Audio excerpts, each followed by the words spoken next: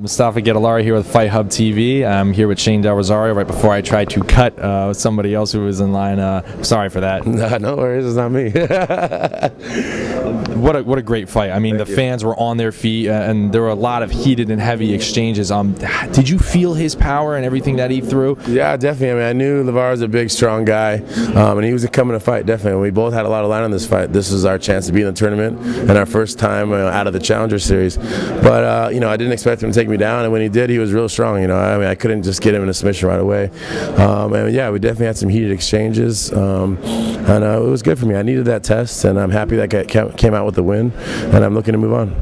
Obviously, as an MMA fighter, you try to cover all aspects of your game, and you're primarily known for your excellent kickboxing skills. Were you happy to get another submission victory? Definitely. I mean, that's something I've been working on a lot. You know, I kind of always work in my stand-up with Colin Oyama and Romeo Danza, but lately I've been practicing a lot, or training a lot with Jiva Santana, my jiu-jitsu coach, focusing a lot on the ground, a lot of wrestling. You know, and it's important to be a well-rounded fighter. Obviously, you know, no one's winning these days that's just good at one thing.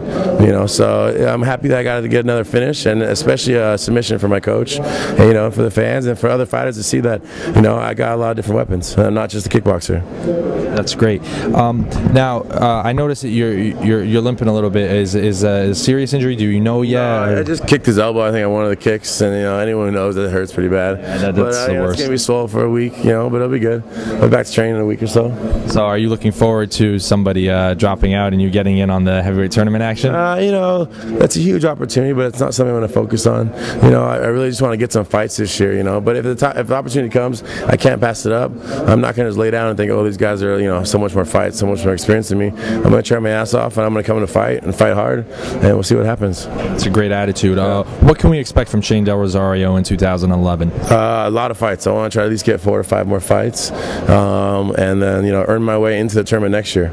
You know, so I'm going to go home, train. I definitely have some work to do. I came in with the win tonight, but I definitely have some work to, you know, to stay more relaxed, you know, be able to do my own things that I do back in the gym, and, you know, just train at home in the actual cage fight night, you know.